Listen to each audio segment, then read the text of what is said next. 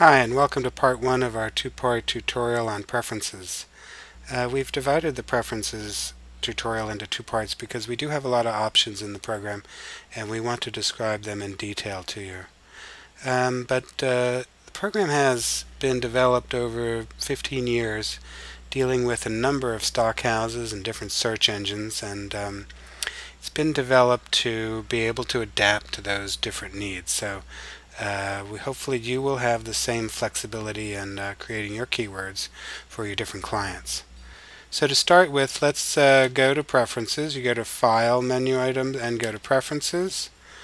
Or if you want, you can do Command, comma.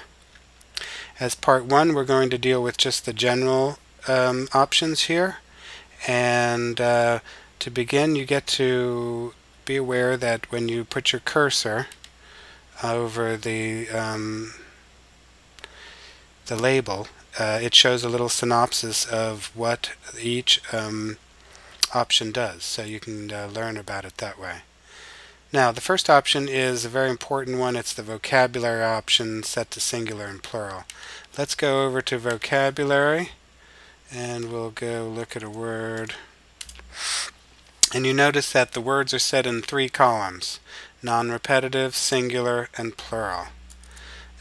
When you've set this option, that's telling the program which keywords you want to use to attach to your image. The default is singular and plural because that's what most search engines use now. That's what Getty and Alamy use, and basically it takes both the singular and the plural terms as keywords. If instead you can also use just singular, just these words, and that's for search engines that take off the plural endings of words and just need the singular words to search on. The final one is non-repetitive.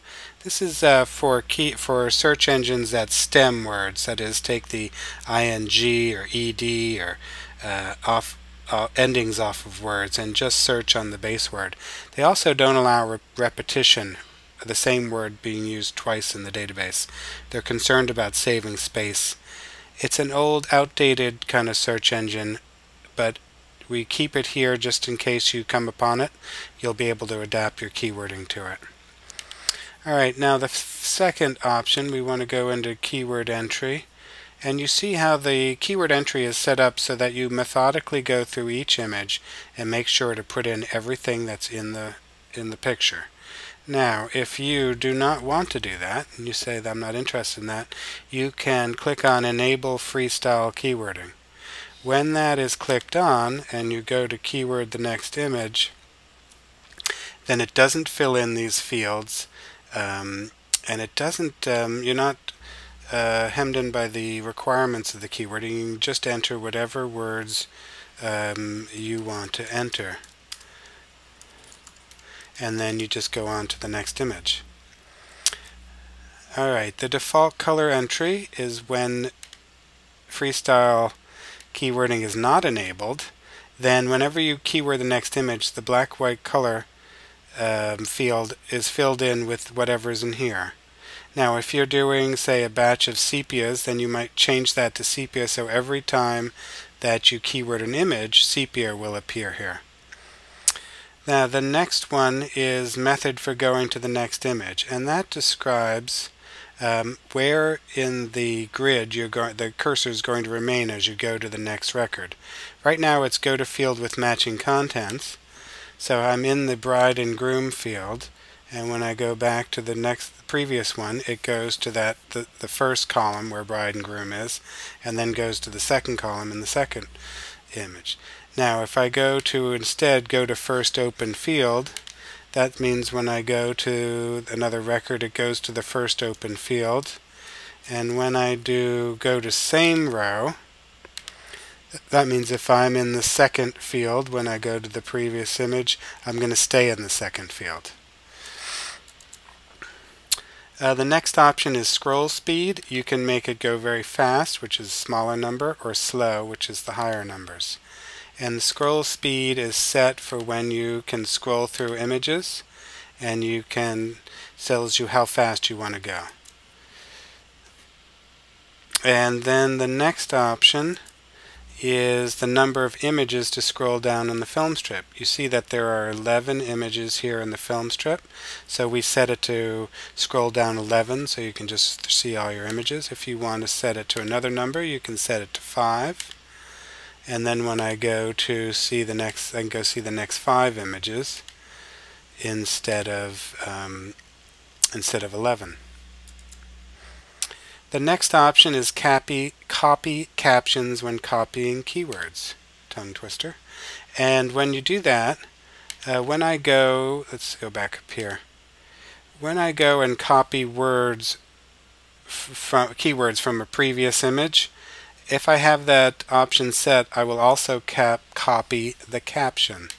So we say that, and I say yes, and it brings in the caption too. Alright, create captions with keywords. That's an option that's going to be in the enterprise version of the program, so we won't deal with that now. Default export method, tab delimited text, or IPTC data.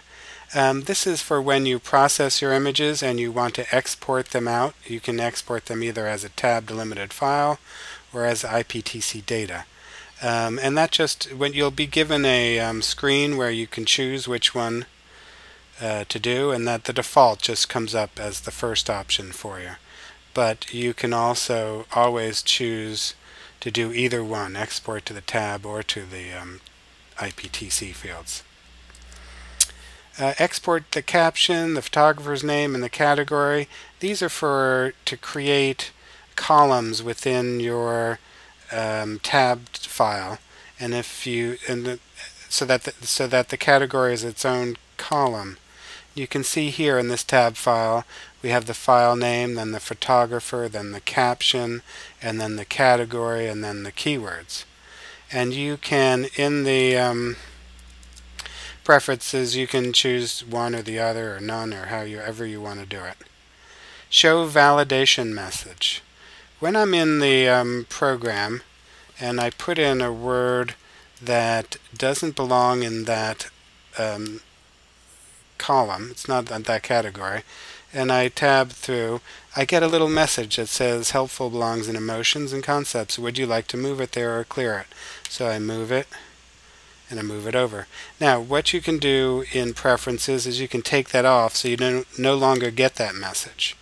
We make that the default, that it is checked so that new users aren't confused when things start moving around in the screen. The next one is show associated word box, and that's these words up here. If I don't want to see those words up there, I can check this off and they disappear. Because I can also see these words by putting my cursor on top. I can see the associated keywords with them. Alright, so that's our part 1, and then we'll get on to part 2 on the next page. Thank you very much.